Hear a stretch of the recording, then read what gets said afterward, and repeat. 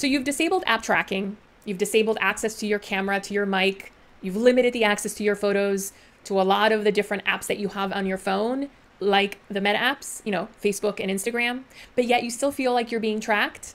You're right, you're still being tracked. Turning off those settings doesn't make you invisible. It just lessens the amount of information that you're sharing with them. Facebook and Instagram still collect data, and this is how they do it. In-app activity.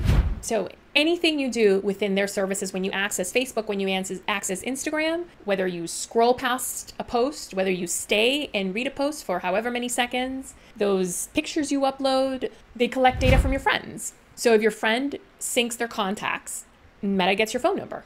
If your friend uploads a photo of you, Meta can recognize your face, even if you're not tagged. Oh, and those conversations you're having in your Instagram DMs, those are not necessarily encrypted, which means they can essentially access those conversations. And it's mostly going to be accessed probably through their Meta AI in order to train it.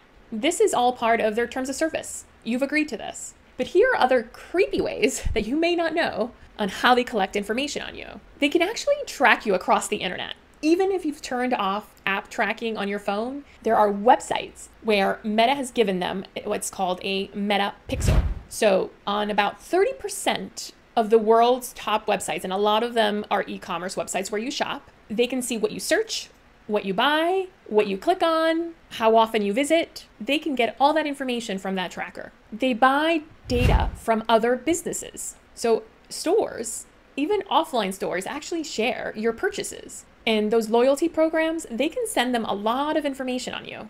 They analyze it all with AI. Every click, every link, it helps them predict what ad to show you next. So even if you're careful with your settings, they can still build a profile on you. You don't even have to give them your information. Your friends already did. You're not crazy. You're being watched even when you say no. Do me a favor, send this to that friend that shares way too much on Facebook.